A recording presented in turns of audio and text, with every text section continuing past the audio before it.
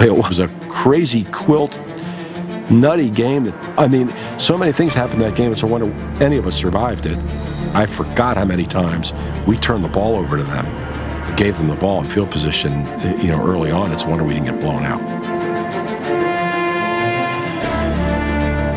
We finally get back to the Super Bowl 2 years after the disaster, and we can't do anything.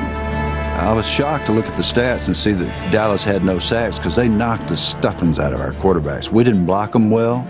They whipped us up front. All the stuff that an offensive line is supposed to do, we did not do. It's embarrassing. You gotta get in and then out, Tommy. You can't stay there.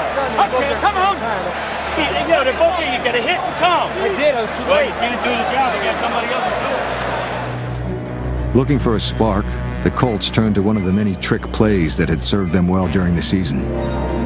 Not this time. Gives off to Haverlack. It's going to be the flea flicker. It is complete to Eddie Hinton. He's at the 15, the 10, fumble. It goes into the end zone, but who is going to recover him, and what happened?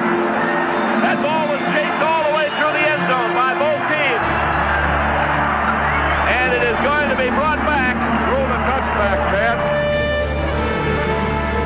You get a fumble here, a fumble there, and put our backs against the door, and somebody had to step up and stop people from scoring.